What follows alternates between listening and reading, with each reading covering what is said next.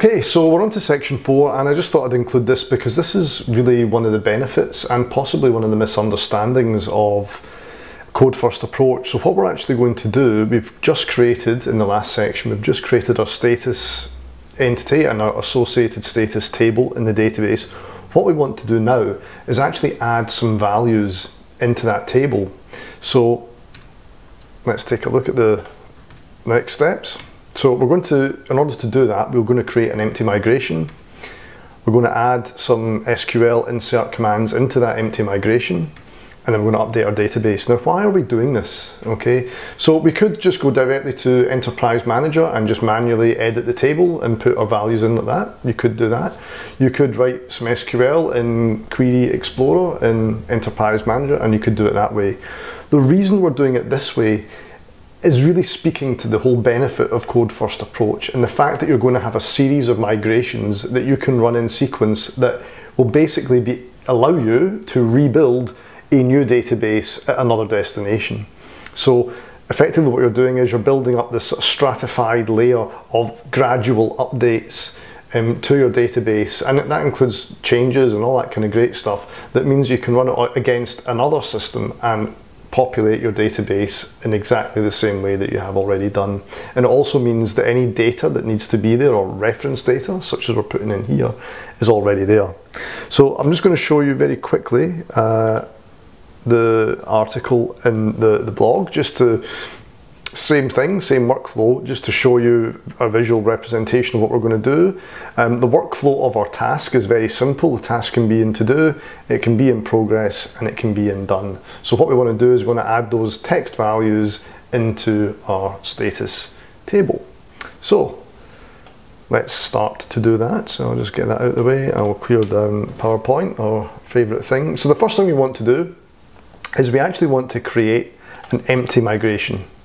So again, we go back to, not Package Manager Console, actually it says Package Manager Console. And we want to do add migration. And we're going to call it something. Let's say add, not as, add status seed data to DB. Now, because we've just created a previous migration, add status to DB, and we've not made any other changes, when we create this migration, we get a migration, sure enough, and there it is in our migrations folder with a timestamp, but you'll see the up and down methods are completely empty. There's nothing in there because there has been no changes, because our latest migration has already been run and all the changes have been applied. So what this allows us to do then is actually we can manually add and edit things into here. So again, one of the misconceptions with code first is that you have limited control over your database, and there are certain things you just can't do with code first. In fact, you can, through a bit of a, I suppose a bit of a hack, you can actually use a SQL command from within your migration, and then just basically add in some SQL, which is what we'll do here. So we're going to add into our status table and the name field, values. The first value we're going to add is to do. Now note I'm using single quotes here. That's how a string is kind of delimited within SQL, and I'm putting a semicolon within the SQL statement just to keep it tidy. You don't really need that, I don't think, but I just do that anyway. And all we'll do is we'll just copy this two other times. Goodness. I'm using a new keyboard, and there's a function key and a control key, and they're right next to each other, and I keep pressing the function key when I mean to hit the control key. It's getting quite annoying. Probably more annoying for you watching me doing this. So exactly the same command, and what is the value in to do in progress? And I think the last one is done, isn't it? Let me just check my workflow. I think that's what it was. I've forgotten already. Yep, in progress and done. Cool. So again, just to go over it again, we've created an empty migration. We've manually put our own statements into the up method. If we wanted, we could put some stuff in the down method where we would delete these values. In fact, you probably actually should do that. I'm not going to bother doing it here, but that's something you can do yourself. But really, whatever you do here, in the down method, you should do a respective rollback of that. So we'll maybe comment that in.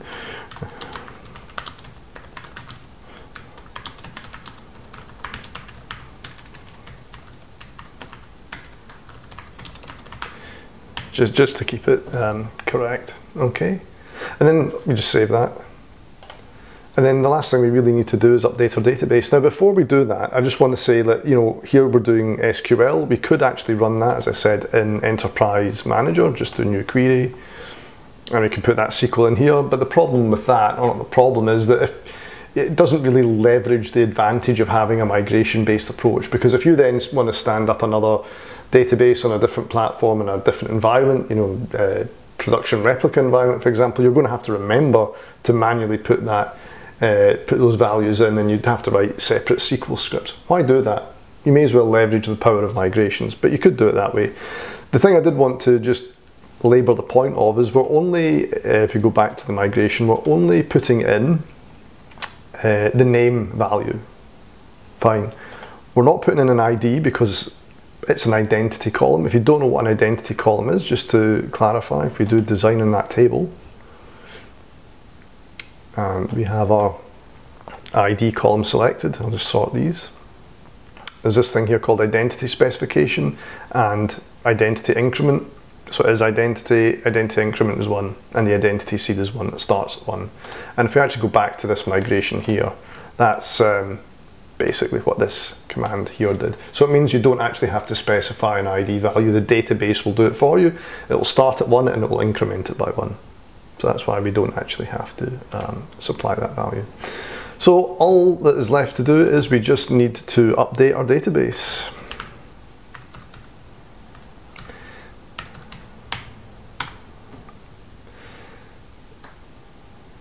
Okay, that's apparently been run. If we go back to our database and we just run our own query, that's gone a bit weird. Let me do a new query. There we go. Looked a bit strange, didn't it? So if we just do use, what's the database called? Taskmaster. And then select everything from status. And I've realised that's probably not a great name for a table in a database because it's a reserved word, so we'll just delimit it with square brackets so it doesn't get confused. And function F5 in my instance. There you go, our values have actually been added. So this is a very quick section just to show you that you can actually use the migrations to add reference data into your tables, and it also has the added advantage that when you then want to stand up another environment, all your database is replicated in its entirety. So it's very powerful.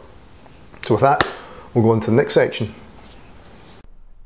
And so in part 5, we're going to actually create our task class, create a migration to migrate it to our database, but then we're going to make a mistake.